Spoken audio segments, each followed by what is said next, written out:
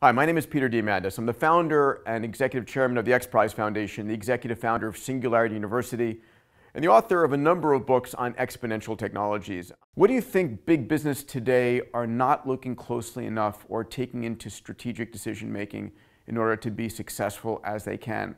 I don't think big business realizes the power that entrepreneurs and small businesses have to disrupt them.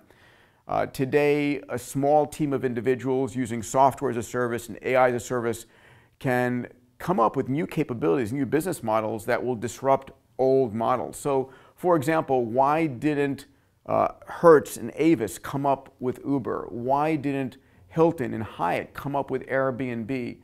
Right? The day before something is truly a breakthrough, it's a crazy idea. And large businesses don't look at crazy ideas. They're risk adverse. Well, entrepreneurs have very little to lose. It's not that entrepreneurs are smarter, it's that they're trying more and more crazy ideas faster and faster. Robotic process automation, intelligent automation has been the buzz phrase in the business service industry for the last 5 years. What do you think is going to transform business services in the next 5 years? Between 2020 and 25, we're going to see truly the impact of artificial intelligence and machine learning. Many individuals, from Elon Musk to Sundar, the CEO of Alphabet, to Mark Cuban, to the CEO of IBM, have all said what I think I would paraphrase in the following. In the next decade, we're going to see two types of companies: those that are fully utilizing AI and those that are bankrupt. Artificial intelligence is going to become so fundamental to the operation of a company, to its success, that it is similar to whether you used the web or email 20 years ago.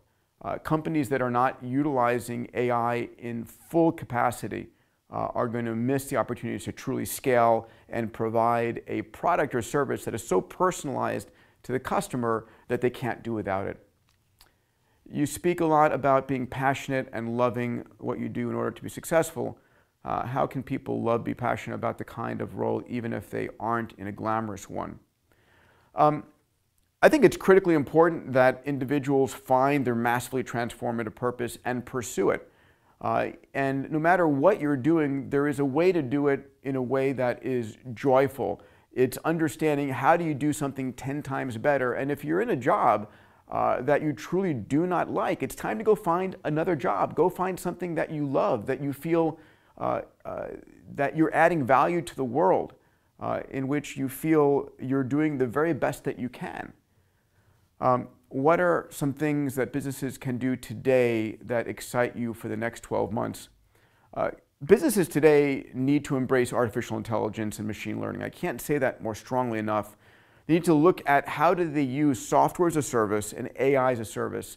And one of the things you can do is go and hire an individual, probably someone in their early 20s or early 30s, that understands software as a service, AI as a service, has utilized it, and then comes into your organization and looks at what are those things that you're doing repetitively, those things that could be done by software or AI.